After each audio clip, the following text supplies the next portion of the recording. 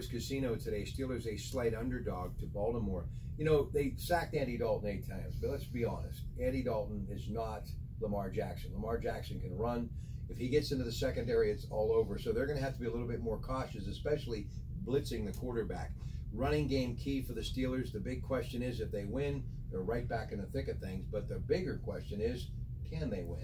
Well, you talked about Andy Dalton, and the Ravens also have a much better offensive line than the Bengals' offensive line did. Dalton got sacked 11 times going into that game. That's almost 3 per game. That is pretty much 3 per game. And so he gets sacked 8 times by the Steelers. It's now 19 times Dalton's been sacked. So Baltimore's a much better offensive line. Lamar Jackson, a great quarterback. They're going to have to run a spy on him, and they're going to have to be able to contain him because he's very dangerous.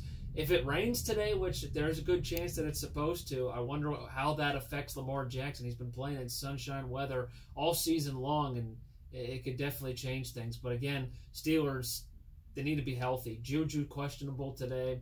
They've really got to get him going if he plays too. And the Wildcat, do we see it again today? I don't know. It worked so well against the Bengals, but maybe the Ravens will be expecting it. He's so good. We'll come back. We're going to talk some more. Major League Baseball next.